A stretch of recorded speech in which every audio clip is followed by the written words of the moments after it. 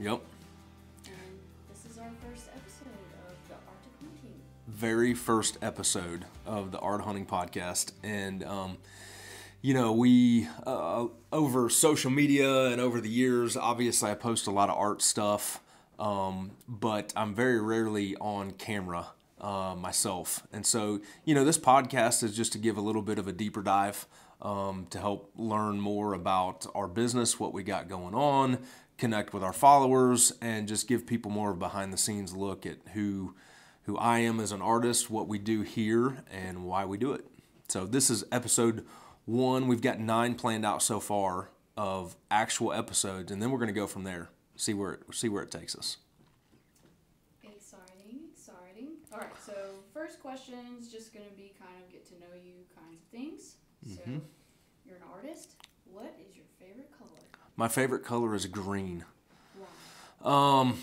Really don't know. I have no good answer, no solid reasoning for that. I remember there was I've seen some studies before where people always think that like they're super cool and unique, but you ask them what their favorite color is, and it's like the stats say like 70% say blue or something like that. And it's kind of like, I think it's more of like an earth tone, like the sky is blue, the grass is green, stuff like that. So I think people naturally are more inclined to be a blue, but I'm a green. I don't know why. Do you have a favorite subject you like to paint? Really, I like turkeys. I really like to paint deer and running deer especially, and birds in flight, because I think there's a lot of action, a lot of fluidity, a lot of motion you can say there. But turkeys are my favorite, but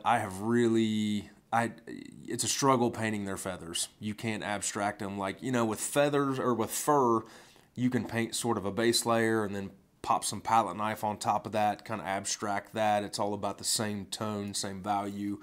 But feathers, there's no way around it. You got to paint every freaking one. And that can be a challenge. The other thing that's hard about them too is that they have that iridescence, and things like that are so hard to paint because it's very fluid. That bird turns a little bit, and all the iridescence changes. So trying to nail that down to figure out how you want to paint that in a painting and then executing on it is a challenge. But I like turkey hunting, so turkeys are my favorite to paint. Are turkeys your favorite animal to hunt? Yes. And really, I love the springtime. I love, being able to move around and experience new terrain.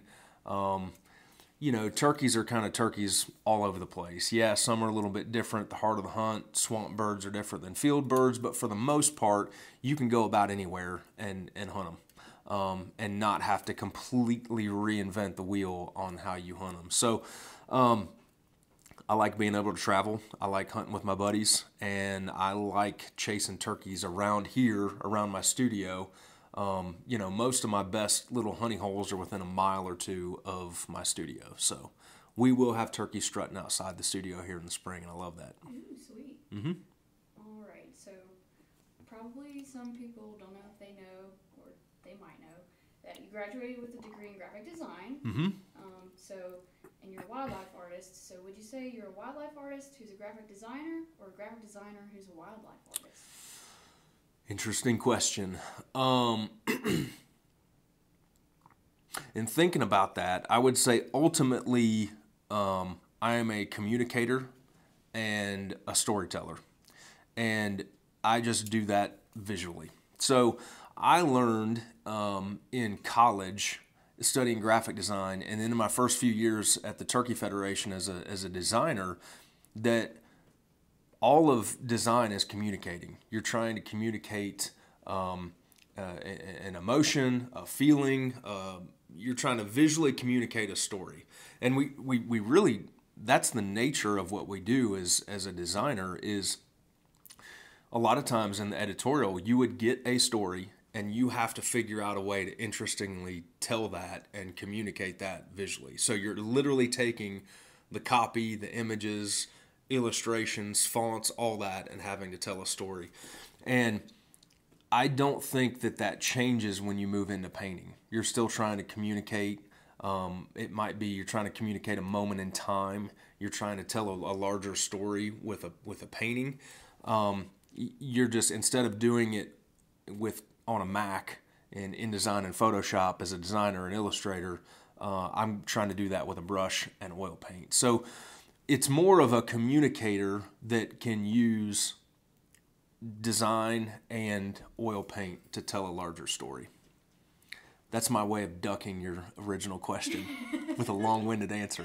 But it really is true. I mean, all forms of art are really communication and inspiration. You're either trying to entertain or inform or both.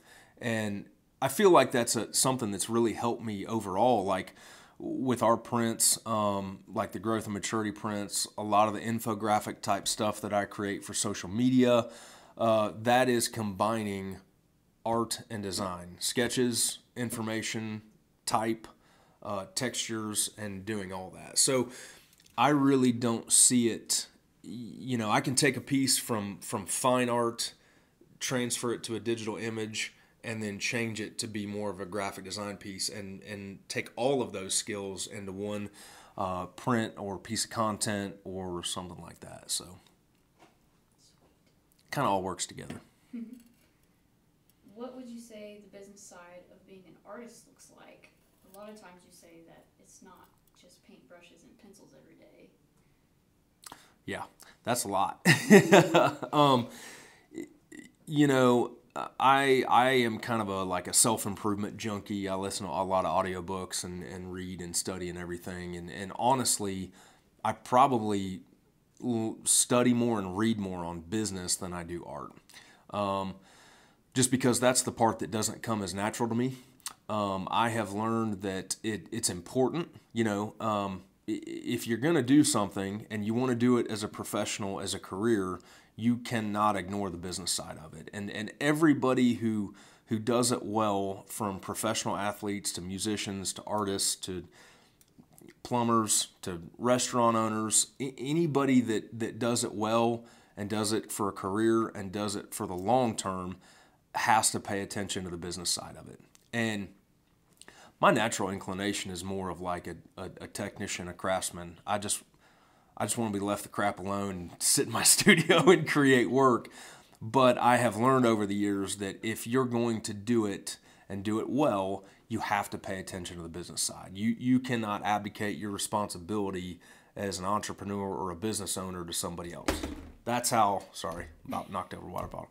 That's how people get screwed. That's the athlete who gets screwed by his agent and ends up bankrupt after their careers because they didn't pay attention to it. But to go to sports, I make a lot of sports analogies, but like the athlete that pays attention and knows the business, understands the business, and can deliver on the field or the court, those are the ones that win long term. And it varies a lot too. So for example, a lot of people don't know, like we've got 3 employees now. We're doing a lot of different stuff. We're doing a podcast now, and for example, leading up to SeaWee, to the Southeastern Wildlife Expo, I was the featured artist there this past year, and that's a lot of work. And for 6 months, I really didn't do anything but paint and execute and create and hit deadlines and get ready for that show. SeaWee was about a month ago now, and I literally haven't picked up a paintbrush since. And I've worked every single day. I've worked some nights, some weekends, and what I've had to do is go back into the business. A lot of our people here are new, so we're doing stuff for the first time. We're trying to get dialed and get set on where we're going from here. And right after SeaWee, we had 3 days of all-day meetings.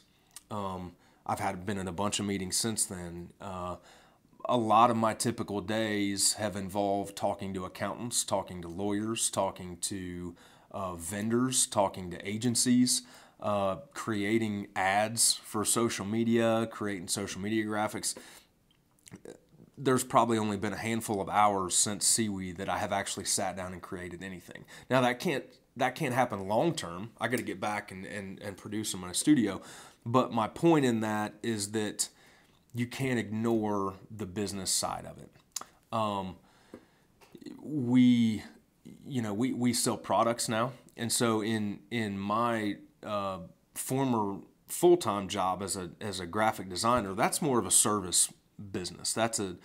You put me in the corner with a Mac and Photoshop and InDesign and a project and a deadline, and I'm creating something as a service for that client.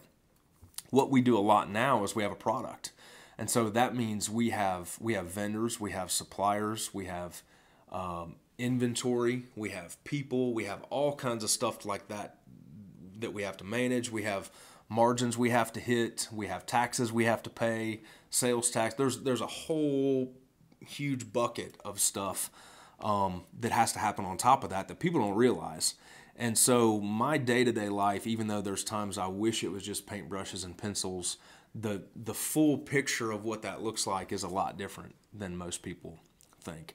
I'll also add there's a way that I have seen artists do it successfully. There's two main ways. One way is that they have an agent that handles their work or a gallery that represents them, and they want to be left alone and create in their studio. The gallery handles the business, the agent handles the licensing. They literally don't do anything but create new work, and someone else handles the business. That can be convenient, but that gallery's taking 50%, the agent's taking 50%. They're taking a big chunk of that. So that's one way to do it if you're not wired to be business minded. The other way is that a lot of times artists have a spouse that handles all the business. I've seen a couple artists do that successfully, where the artist just does nothing but create, and the spouse, obviously they have a vested interest in the success, and the spouse handles all the business and handles everything. And that artist, the more the artist produces, the better off everybody does. I haven't really fit into either of those molds, and I understand the business side. I like it a lot of times, and I think it's an important part of the overall art in general. And so I haven't really fit into either of those two molds, and I've kind of formed my own way to do it from there. Nice. How would you say you give back to the outdoors? Is there a legacy that you will want to leave? Yeah, so we'll take it back a little bit further. I was one of the fortunate kids who grew up in small town America on a farm, and we had 3 farm ponds out the back door. We had about 150 acres. We had some livestock, 20, 25 head of cattle when I was younger. And I really enjoyed growing up that way. Looking back, especially now, since I've graduated school, I've lived in a couple of, cities, bigger towns, and I've seen a lot of ways, and I just can't imagine growing up any other way. I can't imagine not being able to go fishing whenever I wanted, or, build a fort in the woods or anything like that. And I took that for granted just because I didn't know any better. Especially, back in those days, we didn't have social media, we didn't have the internet. I was raised in the 80s and 90s, so you didn't know what you were missing. There was no way I ever could have known what it was like to not grow up on a farm unless I traveled there, because you couldn't see it. So I felt really fortunate there. And when I graduated school and started working at the Turkey Federation, it sort of broadened my horizons to what conservation means, what land management is, land stewardship is. There's no way I could have known until I got there. I learned a lot about conservation when I was when I was growing up. A Turkey Federation banquet was in our VFW hall, and it was smoky. There was farmers drinking too much beer and spending too much on art and stuff like that, and wanting to win a gun. Everybody wanted to win a gun. I remember this guy David Reno. He was a mountain of a man, just big dude, had a huge wingspan. So all of us kids, we'd get money from our dad and run up there, and we wanted David to stretch our raffle tickets for us because he could get like 70 some tickets, and our little arms couldn't get enough tickets. So that's what I remember growing up. And I thought that the Turkey Federation was literally just my RD. That's all I knew. Is my Turkey Federation is my regional director. We have a banquet, and I get a magazine, and then I like to turkey hunt. When I actually went to headquarters, though, you start to realize, that was a 250 person organization when I was there. They have an entire floor of conservation people. They have an entire floor of outreach. We had an entire wing of communications. We had 6 designers on staff. We were producing 4 different magazines. And you have entire people who are their job in conservation is just to work with the government to match up grants with dollars raised and conserve habitat with that. And you start to think like, man, I had no idea conservation was this big. Like it's a big machine, and it takes money to do that. It takes effort. It takes, donations, but it also takes people to put that money to work. So it broadened my horizons that conservation is way different than like us turning 15 acres over to CRP. Like it's a bigger deal than that. And I also learned that when I saw some of the behind the scenes on how that money is raised. And at the Turkey Federation, one of the the biggest revenue generator was banquets. And far and above, art was one of the highest revenue earners. It was one of the most profitable items they had in those banquets. And I have seen art just over the years raise tens of millions, hundreds of millions of dollars potentially for conservation. I remember I had a piece in the core pack a while ago called Sons of Thunder.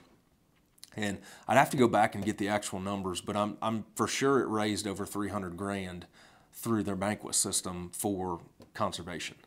And so I've always told people I felt like I could do more to help the Turkey Federation and help conservation as an artist now, doing what I do, working where I work, than when I was a full-time staffer there working inside the building. You think about what art can do and the dollars it can raise, the stories it can tell, the potential of art to help fund and fuel conservation work is far more than I could do as a graphic designer. And so I think that is a pretty cool legacy I could leave over time. Obviously, with our line of like growth and maturity prints and waterfowl prints, I really want to change that. I want to contribute to the atmosphere of hunt camp. So nothing would make me prouder than for people to refer to their piece in hunt camp as like the Kirby piece. Come check this one out. And I want to create stuff that grandsons want from their grandpa when they pass. Like, hey, I want the Kirby piece from hunt camp when the time comes. That is what fuels me now and what drives me now. So to land the plane, as Mad Dog likes to say, to land the plane here, it would be to change the atmosphere of hunt camp, to contribute to that and leave a legacy there, but also leave a legacy within the conservation world of what we did with art. All right, and this question, I don't know if I like it, but she doesn't like the question. I want to change it. I feel like anyway.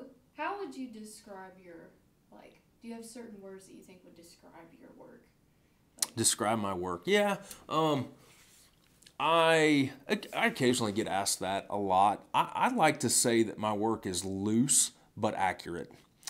In the art world, there's a term that goes around like loose painterly brushstrokes, and I'm really not much of an artist like personality. I'm kind of I don't know. I'm kind of a farm kid. I like sports growing up. I like to hunt. I just don't. I don't like to throw around a lot of artsy terms. Like the term giclée. So canvas giclée is basically a printing form, and the amount of times I have had buddies like, "Hey, how much is one of them gicleys? Or how much is one of them? What do you call them? Gickly? How do you say that? So we just started referring to them as canvas prints because like that's what they are. Giclée is just the printing process. It is a canvas print. And rather than try to answer that question all the time, we went to canvas print. So I'm all that to say I'm not the kind of guy that like throws around a ton of like high society artsy terms. Like my version of the high life is Miller High Life. So, but there's a term like loose painterly brushstrokes. Well, average people doesn't know what a painterly brushstroke is. Every brushstroke's a painterly brushstroke because a painter painted it, right? Well, it's more instead of physically painting and refining and doing every blade of grass, I might abstract that a little bit with a larger brush, a palette knife. It's not abstract because if you back up, you can actually physically see it's representational work, but you get up close and it's pretty abstract, and I like that. I like leaving a few things unsaid in my work. So instead of every single feather, every hair, every blade of grass, every leaf, everything done, instead of rendering everything, I like to leave some up to the viewer's imagination and abstract that a little bit.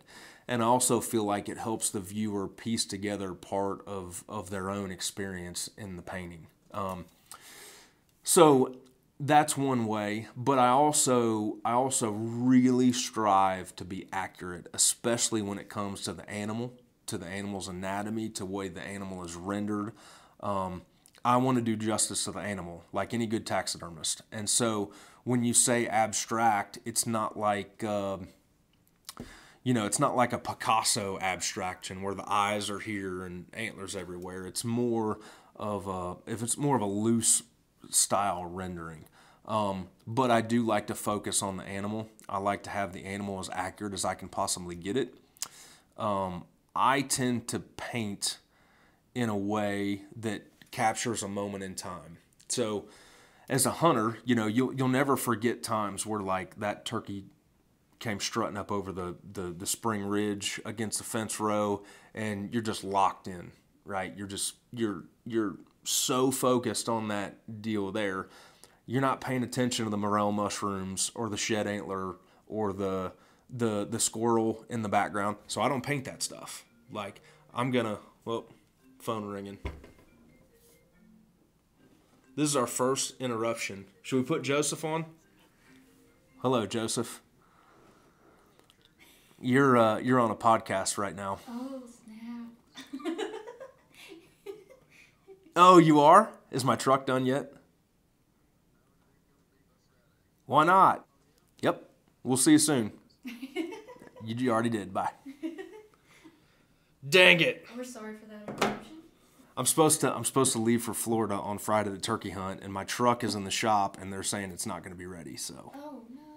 we got to figure that out. Zach, there's your drama. Anyway, back to the podcast. So rookie mistake on a podcast, Yeah. and you shut my Mac off and figure out a way to silence my phone better. But no, I like to paint in a way that renders where the way you would first experience wildlife. That's how I want to paint it, and I hope that by doing that, I can capture some action and more of a moment in time. So. Nice. Would you say that you have some like dedication and discipline in your work? Yeah, I have approached work in a very like blue collar, lunch pail, workman-like fashion, and that's how I've always done it. And a lot of that comes from the way I was raised and the way we grew up.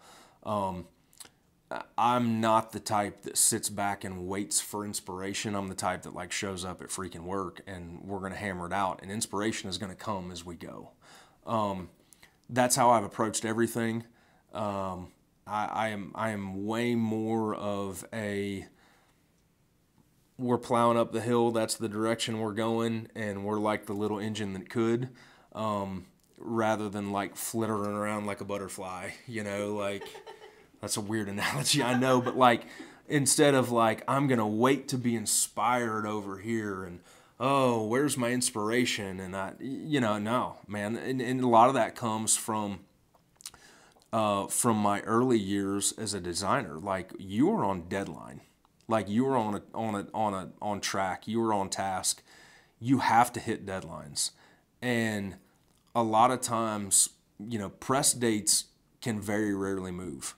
So if you're not inspired, you better find your inspiration or orient your life to be that way so that you can hit those deadlines. And that is how I've approached a lot of things in life and work.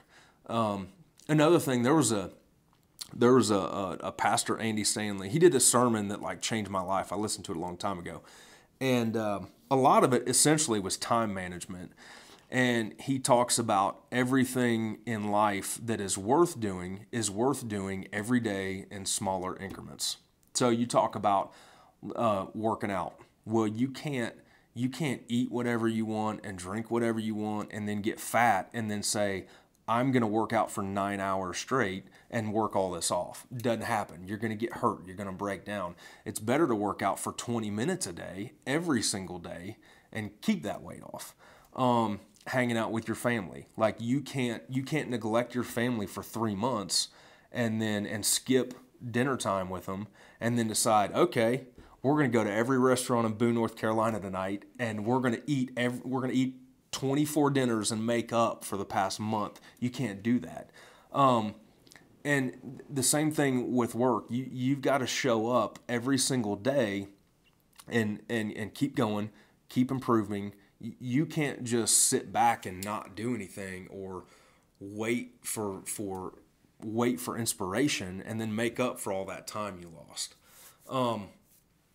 Another thing too is, as far as the discipline is, when I first started my career, I was doing some freelance design work. When I first launched out on my own, I was doing some freelance design work, and I was painting basically when the phone wasn't ringing. When I wasn't on deadline or I didn't have anything urgent, I would go into the other spare bedroom in the house I was renting, and I would paint. And you hear that phrase thrown around a lot, like it matters more what you do when no one's looking than when people are looking. Well, my whole career the foundation of my career was set when nobody was looking, when nobody was paying attention. I had a website, but like there were no magazine covers, there were no appearances, there were no interviews. It was just me grinding in a spare bedroom. And ironically enough, some of the pieces that we license today and that have been like some of the most popular pieces I've ever done, I painted when nobody was looking, and nobody saw them for 5 years because I wasn't, popular at all then. So people don't realize a lot of the times in art, they think that they're just going to wait for people to come to them and wait. And it's like, no, you got to go first. Like you got to make yourself put one foot in front of the other and keep walking. Like if you think that the answer to your career or your problem is outside you and you're just waiting on someone else to help you out, it's you taking the first step every single day. And it's no different than, physical fitness. Like if you can listen to an infomercial and take a pill to lose the weight, no, you got to show up at the gym. You got to make that first step, and you've got to keep going from there. And that's just kind of how like my blue collar kind of no nonsense approach to work is and to life. I tell people, I grew up in the Midwest, and people are very like common sense in the Midwest. And my grandma wanted to lose weight. And so one summer, in order for her to lose weight, she would, whenever her and my grandpa would drive around, they'd go to town, or they'd go drive around looking at the bean fields in the evening and stuff like that. She would make my grandpa drop her off a mile from the house. And that's how she made herself do it. And so if she was going to get home, she had to walk a mile a day to get home. And, that's just kind of none of this is hard. People just have to like boil it down to the basics. And I feel like that's one of the keys to discipline. Like, it's not hard. It's not that big of a deal. It's not that complicated. You just have to do it, and you have to make yourself do it. And that's how I've approached pretty much everything in my life and career. Let's go back to when you said that you leave a few things left unsaid in your work. Mm-hmm. I've heard you say multiple times, like, you're still learning that process. Would you say you connect that to like your life in general, or would you say it's mainly just with your art? That's a great question, and I remember. So Bruce Miller has been one of my favorite artists for a long time. I'm a big fan of his work. I like Bruce, as a dude, and I remember when he started out, and I've seen this pattern with a lot of wildlife artists. Back in the day, in the 80s and I don't know, maybe 70s. I wasn't born then, but I've heard a lot about like the print art market in the 80s and early 90s. And that's when the federal duck stamp was so huge. That's when a lot of wildlife artists came on the scene. The print market was insane. You talk to some of those older guys and they start talking about how many prints they sold in the 80s and 90s, like editions of 10,000 and stuff, like crazy stuff. And that was the heyday of the conservation groups doing the prints too. And the style back then was to be extremely realistic, like as photorealistic as you possibly could. And that was like the standard. If you can make it look like a photo, that was like the bar that you wanted to hit. And then I saw a lot of these artists, I would talk to them later in their careers, and you would watch their work transition and shift, and it'd gradually be a little bit looser. The foreground might be a little bit more simplified than the background, and then there's a little bit more, there's more emotion, there's more feeling in their work. It gets a little bit more loose. And even the artists that I've studied, like in books, like that'll release a book, you watch and you look at the dates and the little footnotes underneath each painting. And early in their career, it's like, how close can I get it to a photo? And then later in their career, it's more of a, what kind of story can I tell here? They always simplify their backgrounds. They always focus more on the anatomy and shape of the animal. And they always end up doing their best work late in their career. And so I started to think to myself, like, if it took them 40 years to get there, like, what if I could model my work after them and learn some of those lessons right now? It's kind of like the old grandpa sitting whittling a stick on the porch. Like, those guys have a lot of life lessons, and they're pretty sharp. And if you listen to the overall lessons that they're telling you, you can apply it to yourself in your 20s. Like, yeah, the technology's different, but the human principles are the same. The overall concept is the same. And so I started to look at some of those artists and think, if they're going more simplified and they're going this direction and it takes them that long to learn it, why can I not speed up the process in my own work and try to learn from some of what's taken them so long to learn? So that's I'm not sure if that totally answers the question, but that's something that I've tried to do. And probably one of the biggest compliments anyone has ever paid to me was at SeaWee a few years ago, and a woman had looked at my work, and Kim gives me a hard time about this, but I end up like bouncing around a lot and talking to other artists and not being at my spot very much. And she's always like, you need to get back here. This woman wants to talk to you. And so she had come through my spot, looked at all my work and everything. And we connected later in the day. She made it back around, and I talked to her, and she's like, one thing that's surprising to me is you're so young for your work. She's like, from what your work looked like, I thought you'd be a lot older. And that was at that point I was trying to do, shift my work, and that was like literally the biggest compliment anyone could have paid me, is that my work looked more mature than I was, and I felt like that was pretty cool, and I was like, I like that. That's a good feeling for someone to think, for someone to judge your work and think that it's got to be the work of someone who is older, wiser, more mature, and more experienced.